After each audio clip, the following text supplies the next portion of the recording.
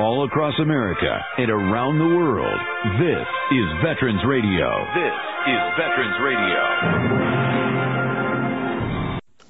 Welcome to Veterans Radio. I am Jim Fausone. I'm the officer of the deck today. We've got some great programs for you. I think you'll find very interesting. We always want to remind you, you can find more about Veterans Radio at its Facebook site or by going to veteransradio.net, where we're on the web 24/7. You can find a lot of our podcasts there as well. We post new ones every Tuesday, so you can get a new story, a new interview, something you didn't know before by going to veteransradio.net. And before we get started, we want to thank our sponsors. First up, we want to thank National Veteran Business Development Council, nvbdc.org. It was established to certify both service-disabled and veteran-owned businesses. You'll find out how they can help your business by going to nvbdc.org. We want to thank Legal Help for Veterans. Legal Help for Veterans fights for veterans' disability rights all across the nation. You can reach them at 800-693-4800 or on the web at legalhelpforveterans.com. We want to welcome to Veterans Radio today retired Army Master Sgt Darrel Nash. Darrel, thank you for joining us on Veterans Radio today. I'm glad to be here. Thank you. Well, a mutual friend put us in contact, and while we could spend the whole time talking about a Master Sergeant who served 26 years in the Army, who had deployments over to Desert Storm, Desert Shield, Afghanistan in 2010 and 2011, we're going to really talk about something that you're passionate about, and that is the regiments that are known as the Buffalo Soldiers. So tell us how you got involved in kind of being a historian for the Buffalo Soldier Association. Well, it started back in high school. I was very passionate about American history, and I loved it. We talked about Black American accomplishments when I was in high school. The only thing they talked about basically was the Civil War. 186,000 blacks served in the Civil War. It was kind of brief to the point, but, I just love American history. When I joined the Army in June the 17th, 1981, as time went on, one of the sergeants told me, he said, Nash, he said, black troops has done a lot for this country, and I didn't know all the things we had accomplished. And then I started looking into it, and it's like a little puzzle. I started building on it, adding piece by piece of all the things about black units serving. A prime example during the Civil War, there was 168 all black units serving in the Civil War, and then after that, how many units served? 137 in World War I. Over 4,000 all-black units in World War II, and another 96 black units in Korea and everything. Then finally, integration stuff. But very passionate about it, and when I did that, I took it from there. When I got out of the military, part breaking that everything, I continued on doing that research and everything added on to that puzzle about all the black troops, and I ran across Buffalo Soldiers, the history they had done. But I started digging more and more into it. I found out, they did a lot of stuff that is just, mind blowing. And I didn't know all that stuff, but that's when I started doing it. One of the guys was, I started with one unit, and they told me about the 9th and 10th Horse Cavalry Association. They started out in 1967, became friends with those guys, and then I became friends with the 24th Infantry Regiment here in Tacoma, Washington. And I wanted to be the historian, and I took, again, building on that puzzle, adding more pieces to it. And the more I started learning, the more people saw how passionate I was. And they said, oh, this guy be a great historian. And that kind of took it from there, and I enjoyed it. Never looked back since. Well, it's both. You have to enjoy it. It has to be a passion, and then you get volunteered for stuff. So that's That's true. Yes, sir. That is definitely true. So let me set this up, because we don't teach enough of this history, and here on Veterans Radio, we try to get the history of our American veterans out to more people. It actually was an act of Congress in 1866 that created 6 all-black peacetime regiments, then consolidated into 4, and that's the 9th and 10th Cavalry and the 24th and 25th Infantry Divisions, that became kind of known as the Buffalo Soldiers. But it's a curious name, Master Sergeant. Where does the name Buffalo Soldiers come from? Well, that's a good one, too. Native Americans gave us that name, particularly was the Cheyennes. There was nothing written in stone or etched in stone of that, but that's the name we got from the Cheyennes. And that's the first time they ever seen black troops of that caliber. And how they got the name, there have been 2 stories. One said because of the black man's hair reminds them of the buffalo mane, the dark mane around the head of the buffalo.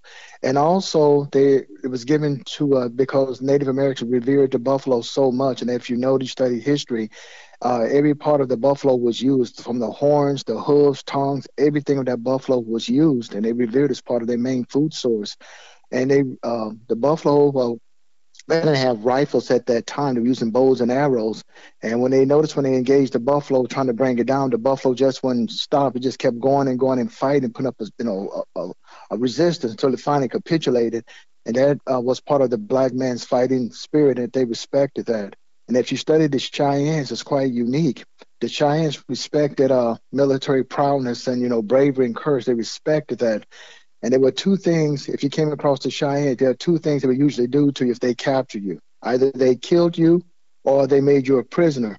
But if they made you a prisoner, they had been known to treat you so well that you just basically was incorporated into the tribe. You were no longer a prisoner. So that's what they would do and stuff. And I also want to make one small correction. They weren't divisions, they were regiments. And I want to clear that up because what happened, the 24th Regiment, that was the 24th Division. There was a 25th Infantry Regiment as well as a 25th Division. They both are totally different. And that's what happened, because sometimes people would try to steal the Buffalo Soldiers' history. And I want to clear that up. So they weren't division, they were regiments. That's why you talk to historians such as yourself to make sure that you get it right. And we appreciate that. And certainly this was at a time where, we're talking around the Civil War and the Indian Wars. This is a time when there was question about whether or not the African American would fight for the country and how well they would do, and whether or not they could be commanded by fellow African Americans. Talk to us about how that progression worked and how the efforts of the Buffalo Soldiers really convinced a lot of people. Well, what convinced was after the Civil War. They were impressed with the black troops that fought in the Civil War. I think it was about 38,000 of them died in the Civil War, mostly from disease, and about 5,000 died from, injuries from the war itself. So they were impressed with black troops, their prowess in combat. So, and this was quite unique.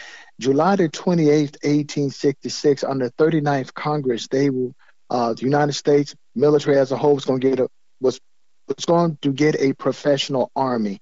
And that means starting from scratch, because at that time we didn't have a professional army. And the only time they used black troops was for the old saying, break in case of emergency. Well, this time they were going to make black troops a part of the team. Basically, like a law firm, we make you a partner. Well, basically they said, okay. And because we dropped off the word colored troops, they were now just going to be in U.S. troops, which is quite unique. And to make sure everybody was inclusive, they brought in black troops. And they also brought in 1,000 Native Americans. They're going to be scouts to all the American units that was being formed. We had a total of 10 cavalry. 2 of those cavalry units were black, and cavalry was considered elite, the reason why they rode horses. Cavalry, they do a total of 3 years in the military. The infantry soldier, they do 2 years. And you had a total of 45 cavalry units. 4 of them were black, the 38th, 39th, 40th, and 41st. Like anything in life, the military was too big, so we got to shrink down. They didn't given out the cavalry units, they remained 10, but they went from 45 infantry down to 25. And what they did, they combined the 38th, 39th, 40, and 41st to make the 24th and 25th Infantry Regiments. The 38th and the 41st became the 24th Infantry Regiment, and the 39th and 40 became the 25th Infantry Regiment, again, keeping black troops. And all of this came about, it was a congressional mandate, July the 28th, 1866. So they knew they could fight and everything else, but they were doing something, not just making history. They wanted to be making history in a very special way, because those black troops were it was the first time also they would get a retirement check. They were making $13 a month. We laugh at that today because right. The time and stuff, but $13 back then was a lot of money. And they also could qualify for a pension. Most of those black folks came from the plantations, and you worked from sun up to sundown. There was no plantation, no retirement. But this time they qualified. If they do 30 years, they qualified for a pension, and all of the bells and whistles that go with that. Also, in the process of that, like I said, we're making history. Those black troops were so disciplined. We had the Buffalo Soldiers had the lowest desertion rate, the lowest alcoholism rate, the lowest suicide rate. They also had the highest adjustability rate, because working on those plantations, they could adapt to tough and ardent conditions compared to their white counterparts. And they didn't have any black officers right off the bat. The only black officers they had were the chaplains, and they too was going to do something unique, not just for the religious side of the house, but it was also for the educational. One of the better known was Colonel Allen Allensworth. He wrote up an entire education program because he was so concerned. He said, when a young man is hitting the books, become educated, he's not out there chasing skirts or the vices of the world. And he was pretty much right on the money.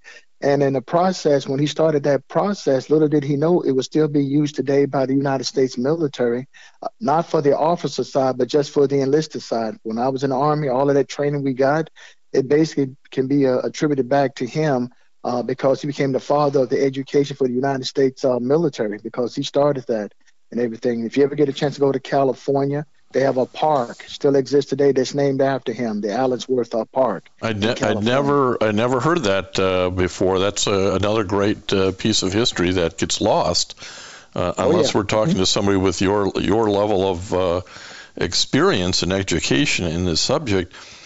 The Buffalo Soldiers distinguished themselves in many campaigns, and actually a number of them were awarded the Medal of Honor, I believe. Yes, a total of 23 Medal of Honor recipients they received. They also received a total of 62 certificates of merit, and that's the equivalency to today's Distinguished Service Cross or the Distinguished Flying Cross. Those are the second highest award for valor. So they received about 62 of those. They took part in every war we had except for World War I. There were no Buffalo Soldiers that went overseas. Buffalo Soldier units went overseas. There were men who had served with the 9th and 10th, 24th and 25th. They did go over as individuals, but not as units. And at that time, during World War I, the 24th and the 10th Cavalry had been assigned with General Pershing to deal with Pancho Villa from 1916 to 1917. And World War and the 9th and the 25th was in the Philippines. No, the 9th they were different. The 25th was in Hawaii, and the 9th Cavalry was in the Philippines. And if you notice, World War I, the United States never sent their best troops overseas. They kept their best troops. Woodrow Wilson kept his best troops back in the States. Most of the units went overseas with most of the National Guard. Not trying to knock the National Guard, but you could say in so many words, they want our best troops. So when they went overseas. Yeah, it's interesting because, and you mentioned it earlier, the country has gone through this cycle of, we don't want an army, we don't want a professional military. Oh, we need one. Okay, we're going to scale it back down. Oh boy, I guess we need it again. Now we got to have a draft. Now we got to have volunteer army. We really have kind of come and gone in different directions on how to protect the security of the country. And the need for the Buffalo Soldiers as distinct regiments changed over time, didn't it? Yes. But as the years went on, because again, the nation was becoming more, becoming a world power, especially after the Spanish-American War, after we defeated Spain. I think they were the fourth or fifth largest nation in military in the world. We defeated them. And we acquired Puerto Rico, Cuba, Guam, and the Philippines and stuff. And of course, since we did win, beat up on little Spain, and we gave them $20 million on top of, as a little gift.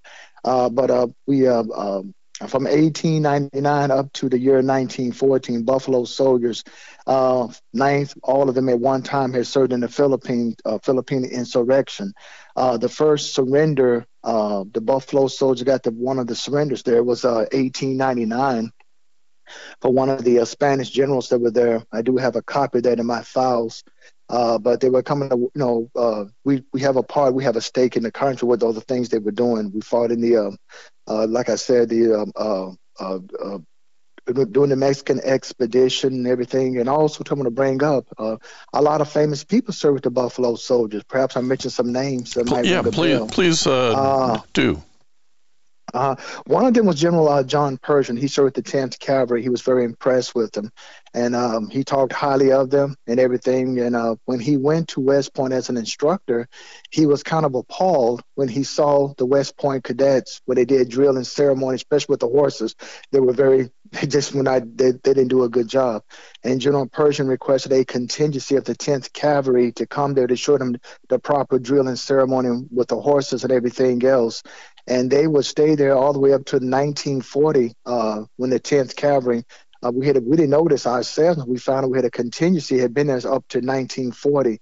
And during all that time at Fort Myers and in that area, they were also, right before the old guard came in, they were the guys that would go to do the ceremonial presentation for dignitaries of the state and everything before the old guard took it over. So they were the guys who did all of that. Another person in 1926 to 1927 was Dwight D. Eisenhower. He was with the 24th Infantry Regiment when it was at Fort Benning. During that time frame, he was the 2nd Battalion commander. George S. Marshall, the man behind the Marshall Plan. From 1909 to 1911, he's with the 24th Infantry Regiment when it was at Madison Barracks, Sackett Harbor, New York. A guy by the name of Carl Spaatz, later on became one of the Air Force bomber commanders during World War II. He served with Buffalo Soldiers on Hawaii, the 25th Infantry Regiment from 1915. It was quite interesting. He said that was the best tour of duty in the Army, that 1 year with the 25th while they were there. The 25th Infantry Regiment, not the division. I want to make sure that's clear because I think the 25th Division tried to steal their honor one time. And some of their history added into their own. Also, there's Colonel Abner Doubleday. That name always sounds funny. Sure. Because he's responsible for supposedly inventing baseball, and he was assigned to Buffalo Soldiers. He was the 2nd Regimental Commander of the 24th Infantry Regiment. And also General Grierson. He was an outstanding cavalry commander during the Civil War. He carried out 2 major cavalry raids into the Confederacy. One was, I think, 300-mile long raid into the Confederacy, disrupting their wagon trains and everything. So he became the 10th Cavalry commander. And some of those white officers, to show their love and appreciation of the black troops, they spent a long time with them. I mean, like Grierson and Colonel Hatch and some of those guys, Lieutenant Bigelow, they spent a lot of time with their black troops or colored troops. Mm-hmm. Yeah, it's a very interesting history. And again, as the Army ultimately gets integrated, that piece of history kind of fades into the background. But as you look at it, we're talking to Master Sgt Darrel Nash, retired from the Army after 26 years, I believe it was. No, that's true. Mm-hmm. Why is it important to keep telling these stories about these heroic men who served as Buffalo Soldiers? Well, this is American history. This is not Black history. These men were American. This is American history. And they showed basically, I would like to compare it to Esau and Jacob. You know, brother said, we're not going to sell our birthright. We have a stake in this wonderful country. We have built it. I mean, like I said, Buffalo Soldier did a lot of things. They were park rangers. Some of the parks were protected by them, like the sequoias, the Glacier Creek parks and everything. Also in Hawaii, if you ever get a chance to go to Hawaii on the Big Island, Mauna Loa, that trail was constructed by E Company of the 25th Infantry Regiment, not the 25th Division. And October the 15th, 1915, that trail goes all the way up to the volcano. It still exists today. Those Black troops constructed that trail. If you go down to Sequoias, Colonel, at that time, Captain Young, Charles Young, he constructed that a trail all the way up in the Sequoias where people can go camping and everything else. So we have a great stake in it, all the things they did. From 1916 to 1915, the 24th Infantry Regiment, not the division, they produced the most boxing champions in U.S. military history. They still hold the record. And the reason why they stopped in 1950, because they were the last of the Buffalo Soldiers to go into combat. They went to a place called Korea. Speaking of Korea, the first ground victory, the Battle of Yecheon, was won by the 24th Infantry Regiment, because at that time, the North Koreans were some tough hombres. They were kicking everybody's butt. And these guys from the 24th Infantry Regiment, 25th Division, they went in and they stopped them, changed the battle on that one, a little bit of a tempo. So there was four of them. Now, when they, integration came in for the military, under Harry S. Truman. And speaking of that, we're going to be celebrating the 75th anniversary of the integration of the United States forces in Houston, Texas this year, July the 23rd through the 30th. And I'll be one of the main speakers on that, the importance of that. But we have shaped the country and everything else. That movie called Apocalypse Now with Robert Duvall, and they talk about, he said it was attached to the 9th Cavalry Division, but it was the 9th Cavalry Regiment. That's what it was. That unit he was with, that aviation unit, they got their lineage from the 9th Cavalry. They had speaking of them, they had a very awesome reputation in Vietnam. So a lot of units still, there's 3 of the units still exist today, remnants of it. The 1st Battalion of the 24th Infantry Regiment is up there in Fairbanks. I'll be going up there next month for a presentation. The 9th and the 10th Cavalry still have remnants at Colorado and also Texas. So, I think that's important for veteran radio listeners to understand that what started back in the 1860s still ripples forward today, 100+ years later. And many men not only serve but kind of associate themselves with service to these regiments that have claim to the title the Buffalo Soldiers. Recently was at a ceremony honoring Major General Oliver Dillard, who served in Korea and in Vietnam, and his family claims that relationship as well, as does still today. There are motorcycle clubs, Buffalo Soldier motorcycle clubs, that kind of keep the camaraderie alive, and you probably see this all over the country, I suspect, Darrel. Yes, sir, that's true. There's about 1,200 motorcycle clubs across the nation that keeps that history alive. There's also different Buffalo Soldier associations. The one that I'm a part of is the one that's located in Houston, the 9th and 10th Cavalry Horse Cavalry Association. And they started out in 1967 as a big barbecue there at Fort Riley, Kansas. And about 400 guys showed up just to reminisce their days of what they did, very pleased with their accomplishments. And next thing you know, they started bringing their families.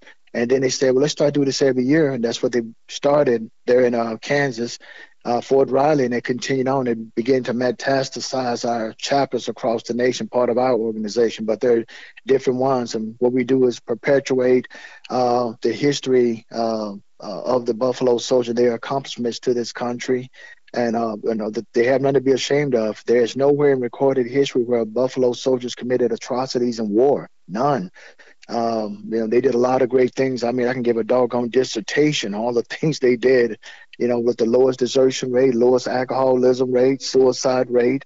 highest rate for adjustability to tough conditions, and they wanted to be there. You had a few bad apples like anything, but overall, they did an excellent job of maintaining order in the Old West, and they protected Native Americans. They did with cattle rustlers, you name it. They were out there doing it.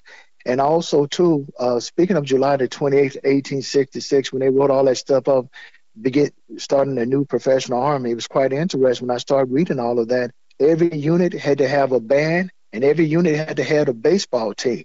That was quite interesting. Yeah, there you go. I wanted to make mention of the Buffalo Soldiers National Museum, which is in Houston, Texas. Can you tell us a little bit about that? Yes, a young man by the name of retired Captain Paul Matthews. He got that project started and got it off the ground. And right now we're in the process of trying to expand that one as well, because they got so much artifacts. People are sending them artifacts and everything. They're trying to get a bigger place. It still exists today. It's open every day, I think, except for Sunday. But that's where we're going to have the reunion this year. All is welcome and everything. But it's got a lot of artifacts on Buffalo soldiers, a lot of artifacts. And showing the appreciation what Buffalo soldiers have done for the contribution for the country, to the country, and for the military. And again, we want to perpetuate that and keep that history going on and educate the public of what the things they did and the stuff. And believe it or not, right there in Houston, when I was there one time, there was a guy, pretty shameful, and in my opinion, he had been living in Houston all that time, stayed less than 100 yards away from that museum. He had no idea that it even existed. That was quite interesting. Yeah, 100 yards from the museum.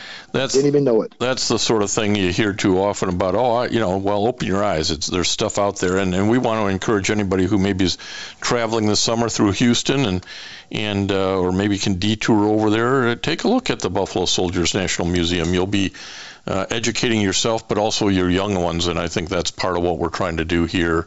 And I know that Darrel Nash is trying to do here is make sure that the young ones get some perspective on history and this particular kind of history, because they have a lot to be proud of, don't they?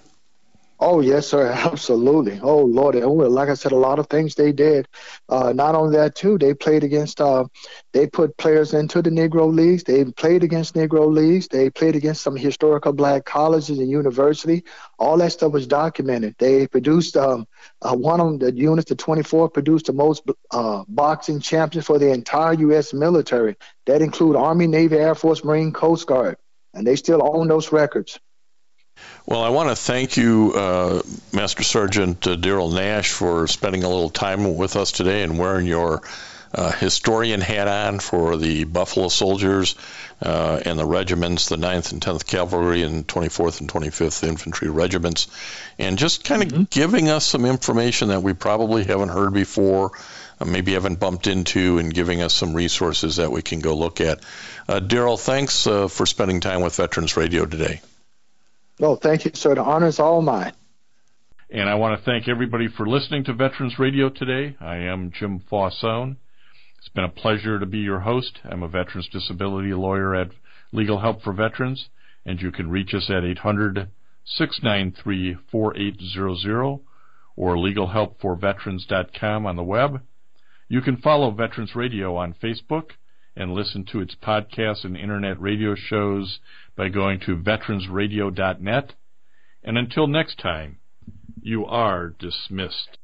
If you have a VA claim denied by the Board of Veterans' Appeals, contact Legal Help for Veterans at 1-800-693-4800. They're experts in handling cases before the U.S. Court of Appeals for Veterans Claims. Their number again, 1-800-693-4800. We again want to thank our national sponsors, the National Veterans Business Development Council, NVBDC.org, VA Ann Arbor Health Care System, the Vietnam Veterans of America Charles S. Kettles Chapter, Ann Arbor, Michigan, VFW Graf O'Hara Post 423 in Ann Arbor, and the American Legion Press Corn Post 46, also in Ann Arbor. We appreciate all your support. You can go to veteransradio.net, click on the sponsor level and continue to support keeping Veterans Radio on the air. And until next time, you are dismissed. With Lucky Land Slots, you can get lucky just about anywhere. Dearly beloved, we are gathered here today to... Has anyone seen the bride and groom? Sorry, we're here. We were getting lucky in the limo and we lost track of time. No, Lucky Land Casino, with cash prizes that add up quicker than a guest registry. In that case, I pronounce you lucky. Play for free at LuckyLandSlots.com. Daily bonuses are waiting. No purchase necessary. Void where prohibited by law. 18+. Terms and conditions apply. See website for details.